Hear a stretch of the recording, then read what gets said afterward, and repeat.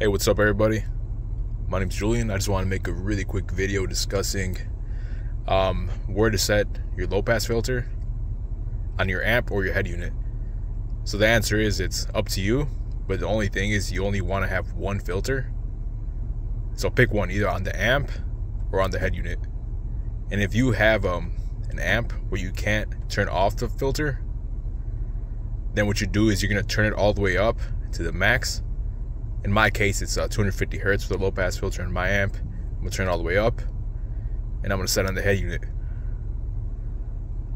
And typically, what most people do for subs is around 80 hertz, but it's up to you, your preference.